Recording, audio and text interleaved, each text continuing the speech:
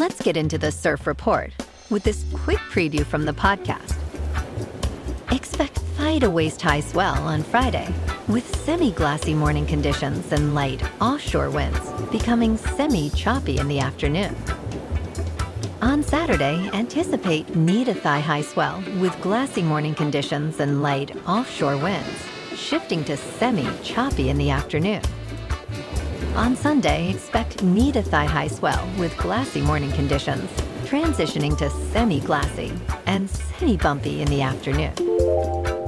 Friday at Tourmaline and South San Diego. It's looking clean to fair at 2 to 3 feet until noon.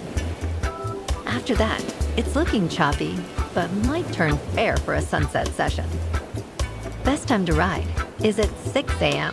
with the 3.5-foot outgoing mid-tide, when the north-northwest swell is 2 feet at 12 seconds and the variable wind is 4 miles per hour. The first low tide Friday will be 3 foot at 8:45 a.m. with a 4-foot high tide just before 2. The nearshore buoy at Scripps in La Jolla reads 59 degrees for the water temperature. You can catch full episodes of Sunny Morning San Diego every weekday on YouTube and all podcast platforms. Have an amazing day, my friend.